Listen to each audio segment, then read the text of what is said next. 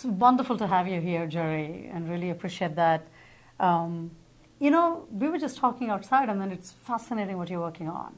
So could you just share a little bit about what you're working on? Sure. Yeah, I founded a company called Agribody Technologies about 3 years ago, and it's based on a fundamental genetic switch, which is conserved among all plants and all animals. And the technology basically involves initially validating the target, making sure that if you turn down expression of one of those genes, that you get the desirable traits. And the 3 traits that we offer to seed companies, and then who pass that on to their customers, farmers, and ultimately the consumer, is longer shelf life of perishable products, 2 to 3-fold. We also, for farmers, increase the yield of crops significantly. And finally, we offer, the trait offers the ability for plants to survive and thrive under conditions of stress, like drought, high temperature, lack of nutrients, salt. So there are worldwide applications. We think the market is about $13 billion in 12 crops that we're targeting. And we're focusing now on, rather than row crops, on high-value specialty crops like produce, and trying to increase the we've proven shelf life extension of 2 to 3-fold in bananas and tomatoes and in flowers. So the intervention basically comes at the seed level here. Right. We make a genetic change to the seed, and all of its progeny, that is all of the plants, have that trait. So there's no need to add seed treatments like bacteria or chemicals to stimulate. These plants can produce the same yields in much poorer environments. And given global climate change and the increase in population and the rising middle class, this is exactly one of the solutions, not the only one, but one of the important solutions that farmers need and the public needs in order to feed another 1.9 billion people in the next 33 growing seasons. And also, we are now 7 billion, soon to be 9 billion. So we are exponentially growing. That applies, the pun intended, in the growth environment. So when you mentioned about agriculture, clearly it's a biotech application to agriculture as a vertical. When you keep mentioning farmers, is it something corporations buy, or you can directly sell as a B2C to farmers as a technology? No, farmers buy their seeds from seed companies. Got it. So our direct customers are seed companies. But one of the things I've learned recently is that although the method we're using now, once we validate the target using transgenic methods, we apply genome editing to make a small mutation without leaving anything behind. We're not adding any foreign DNA. So in let's call them GMO-friendly jurisdictions like the United States, recently Japan, Brazil, Argentina, Israel, Sweden, these are countries that basically have decided that genome editing, where you're not adding anything new to the plant, you're just making a mutation, which is what seed developers have been doing for 10,000 years. Oh, for sure. That it's not regulated, and therefore it's not labeled. And so we can get products introduced in the marketplace, basically adding 1 year to the standard development timeline. Oh, that's actually really remarkable. And it costs maybe $150,000 instead of tens of millions for conventional transgenics. Wow. So how long have you been working on this? I've been working on it for 3 years. My co-founder, John Thompson, who discovered this switch and exploited it commercially, has been working on it for about 15 years. Wonderful. So there are examples. A guy named Zach Lipman from Cold Spring Harbor has worked in tomatoes, and he followed exactly the same process. That is, you validate a target using GMO methods, but then to commercialize it, you use genome editing, and that allows you to introduce it into the marketplace with no risk at a much lower cost. I know, for the sake of clarification only, could you define what target, what target are you, what do you mean by target here? So there, in my case, in Agribody's case, there are 2 genes that each produce a protein. One protein decorates the other one. And the cell, whether it's a plant or an animal cell, is always sensing the ratio between the decorated and the undecorated form. When there's a predominance of decorated protein, then it goes into senescence and it dies. Yep.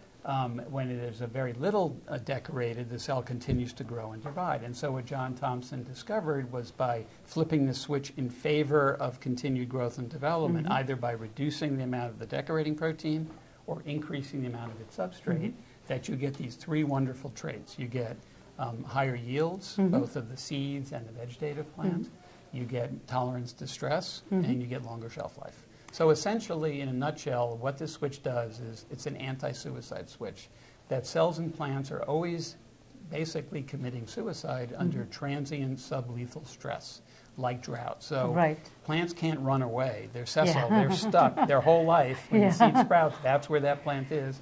And so it's evolved all kinds of mechanisms, biological and chemical warfare and lots of things to protect itself. But plant cells will kill themselves to help the plant survive. Oh, for sure. And so that's what John manipulated transgenically, and that's what we're doing now using genome editing. So I know it clearly has applications in agriculture. This is a huge agri-tech area, and that also brings you here to the AP, FinTech Challenge. And it's not FinTech, it's agri-tech, but the fact is, it can lead to better crop insurance. It can lead to there's a direct indirect connection. So what is your experience of coming to FinTech, and how did you even hear about the AP Andhra Pradesh FinTech Challenge? Well, I got an email out of the blue, and I said, thank you very much for the invitation, but we're not a FinTech company. We have nothing to do with FinTech. And I was told, well, don't worry about it, because AgTech counts. Yes, so very important to Indian context. Right. So I know I actually hired the former head of Illumina's agricultural genomics division, which was a $200 million division. He's working for us now. And if we won the prize, he committed to me personally that he would help set up the subsidiary in Vizag. Oh, I think you're at the right place. Regardless of, what the pitches and everything, I think Andhra Pradesh, is extremely fertile and known for a lot of agriculture. A lot of agriculture is grown, extremely relevant. And of course, the food supply, the distribution, the food shortage in India, seeds do matter, and healthy seeds do matter without contamination. Let me ask another last question here, is why are you looking at Indian market? I know there's African continent, there's Brazil, have you been to all of these different places?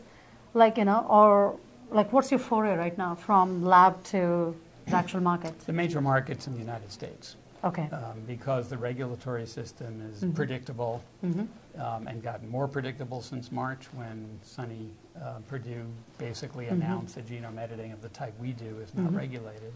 And you're right, Brazil and Argentina are also very supportive of this, as is Japan and, as I said, Sweden and Israel. Tell me about Israel. I just came back from Tel Aviv, so I'm really curious about the agriculture angle to it. Well, they're the startup nation, and they pretty much invented irrigation. Making the desert bloom is an Israeli invention going back to the 50s and 60s. For sure. So I have pretty much unlimited respect for the ingenuity of Israelis, and they have a real vested interest in making agriculture work because they're about the size of New Jersey. Correct. And they have to feed a population surrounded by hostile countries. So, as I said, I'm very respectful of Israelis. I spent a little bit of time there a couple of decades ago. Got a great tour.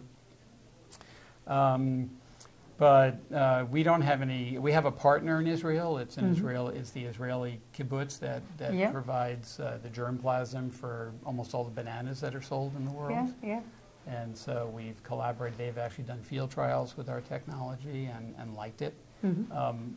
But for reasons that involve tolerance rather than resistance to a particular fungus, they're waiting to stack that with another trait that will actually make bananas resistant to this devastating fungus. So we hope to get much more involved in Israel in the future when they're successful. Oh, wonderful. Did you know that actually, as part of this roadshow, Tel Aviv is one of the places they're going to stop? So I think it's, if I'm not mistaken, that's the next stop from San Francisco, is to actually go through and before going back to the big festival that's going to happen in October. So you should definitely be part of the roadshow in Israel. Well, shalom. Yes, shalom. Again, thank you very much, Jerry, for joining, and you. really appreciate everything you shared. Take care.